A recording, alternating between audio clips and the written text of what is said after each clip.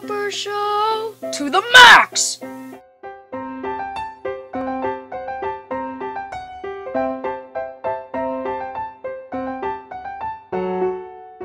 Why, hello there, little children.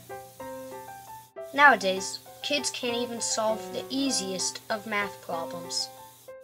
So I'm here to teach you the basics. Let's start with something real easy. See here, eagle plus wrestler equals flying eagle warrior.